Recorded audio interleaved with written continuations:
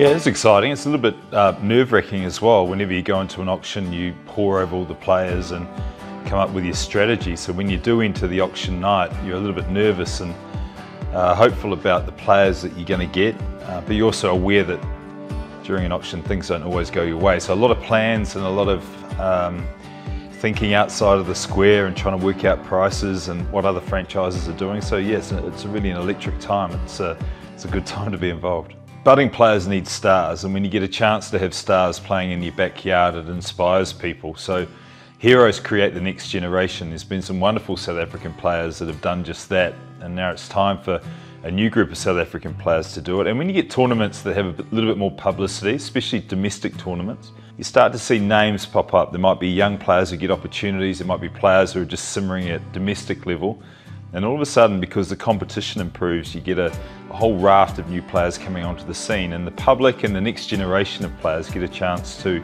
look up to these players and also enjoy the talent that's available in South Africa. Well, it's really different. Chennai conditions couldn't be a lot more different than what they are to what Johannesburg is. Traditionally, the Wanderers is hard and fast, whereas a Chennai pitch that we play on, the CSK, is turn and with a little bit of bounce, so quite different. So the style of play is really important that you look to pick, and also the style of play. But you'd have to say the modern day player these days is really versatile in the conditions they play in and can adjust a lot quicker than perhaps players of my generation and before that. So there is a real onus on making sure you get your tactics right, and we'll be working hard to make sure that our tactics are right for the Wanderers.